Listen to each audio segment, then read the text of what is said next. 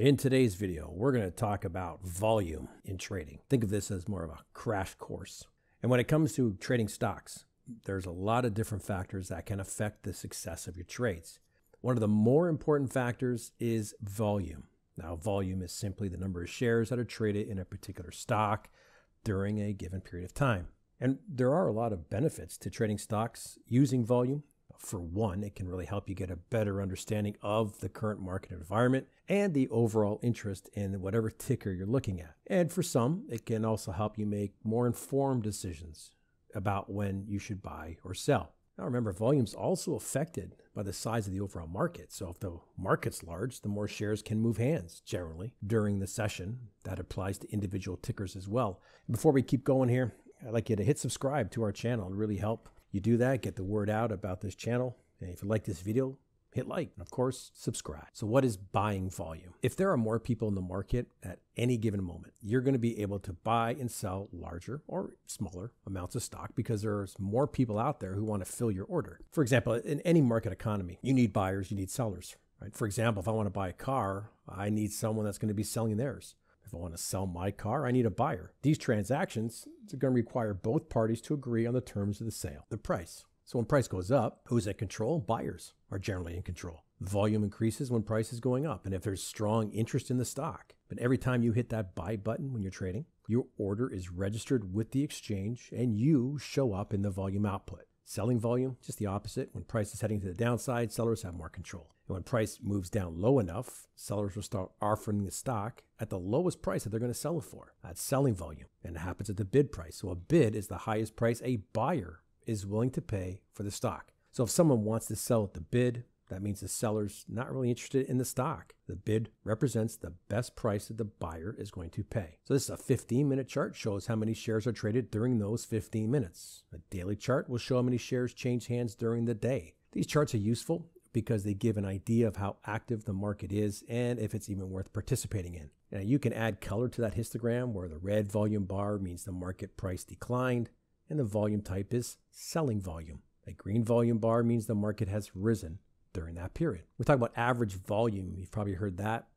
Day trading stocks that are trading with volume, that's going to allow you to enter and exit your position quite quickly.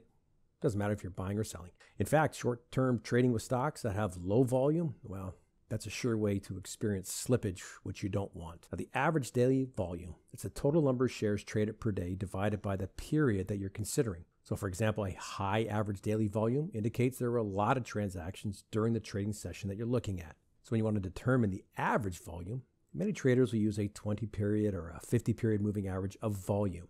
So these traders will wait until volume exceeds the average before they look for a position. On this chart here, it's a 50-day moving average of volume, and you can see that on the far right edge, it's trading below the average volume. So you're going to need to determine how you're going to approach this chart or if you're just going to skip it due to lack of interest. And for the record, I use volume when scanning for stocks over a 50-day period. What does high volume mean? Because we're going to see it, right? We're going to see days where there's higher than normal volume. And so these days right now, we have high volatility, we get large price moves. Most of that's to the downside. But if most of the trading is done at the ask, then the price may go up. And the increased volume shows buyers are motivated to buy. So when there's a lot of volume at the ask, it means people are buying the stock. If the stock goes up, it means that the demand is high, supply is low. So if you buy the stock, you'll probably get the price that it's offered at without experiencing any slippage. And when you see a volume spike in a stock, it can be an indication that something is happening with the company. This could be something positive, like an earnings release, or negative, like a lawsuit. When you pay attention to volume, you actually can get an early indication of these events, and you can just make your trades accordingly. Of course, you want to make sure you understand price movement and structure before you do that. Retracements against a trend, just call those pullbacks. So when you're looking at volume, we want to see larger volume when price moves in the direction of the trend, and smaller volume when price moves against the trend. So in other words, look for momentum in that impulse move. And with the correction, we want to see kind of a lazy pullback. In fact, you can use a momentum indicator to help determine pullbacks, right? That's a solid trading strategy. When high volume accompanies sharp price movements against the current trend, it's an indication the trend is weakening. If the volume spikes 5 to 10 times above average, well, it may signal the end of the trend. Exhaustion moves occur when there's no longer enough buyers left to push price higher. When you trade stocks and you're going to use volume, you can also use it with other technical indicators. For example, you could use volume to confirm trends or help identify potential support and resistance levels. But it's also important to keep in mind that volume is just one of the many factors that you should consider when you're making your decisions to trade. Other important factors include trend, the history of price, what's been going on in the recent past, and is there momentum in the market? And some other traders may like to use technical indicators as well, in addition to volume. They might use the price-volume ratio, and this indicator just measures the relationship between a stock's price and its volume. So a high ratio indicates that the stock is overbought. A low ratio indicates that it's oversold. On balance volume, this indicator uses volume to assess the strength of a stock's price movement. So a rising on balance volume indicates that buying pressure is increasing. Falling on balance volume indicates that selling pressure is increasing. Of course, there's the RSI, the Relative Strength Index. This indicator measures the relationship between a stock's price. A high RSI indicates that the stock is overbought, while a low RSI indicates that it's oversold. So when you consider volume along with other technical indicators, you can get a better sense of a stock's underlying strength, and your decisions to trade are more informed. But volume, it's important.